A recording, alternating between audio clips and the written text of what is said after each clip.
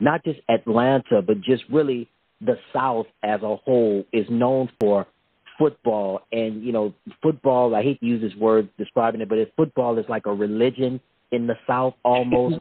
But I wanted to know what's the track and field scene like, not just in Atlanta, but really in the state of Georgia as a whole?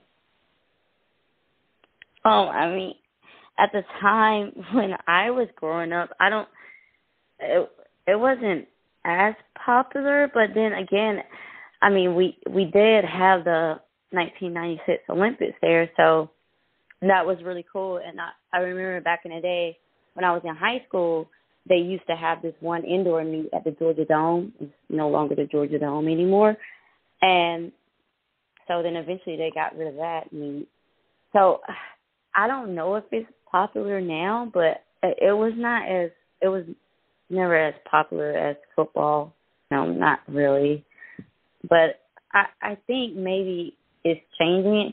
I'm not quite sure. But I think it's changing. I think track is trying to come up, but I mean, just the sport in general, if you even think of it on a professional level, they're still trying to figure out ways to attract more people to the meet and to watch track. So it's just a problem, not just in the South. It's just a whole United States problem when it comes to track. It's just not that sport that bring in a lot of spectators and people who just watch it, It's just your diehard fans that are really into it.